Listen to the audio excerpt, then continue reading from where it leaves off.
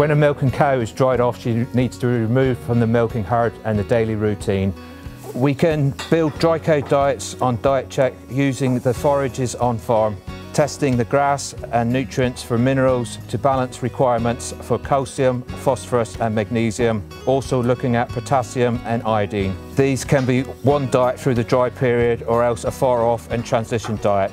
Latest figures show 10% of cows have clinical milk fever and up to 75% are affected from subclinically. Milk fever eliminator can be fed for the last 14 days pre-calving at 2.5 kilograms per head per day. This is a balanced mineral with high quality protein and energy. This can be chop dressed or trough fed. Also Exillit is available as a straight product to be mixed on farm in own TMR. This needs to be fed for the correct ratio for 14 days.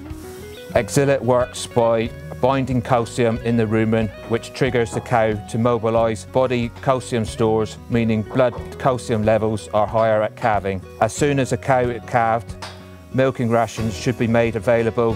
In the heavier soil areas, iodine deficiency can cause problems at calving through weak, dead calves, also retain cleansings.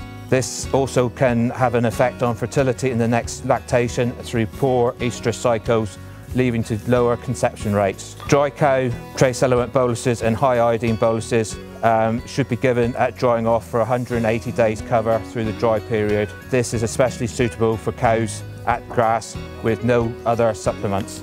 Alltrace dry cow high iodine boluses given at drying off gives 120 days cover through the dry period and start of lactation. These are especially suitable for cows at grass with no other supplements.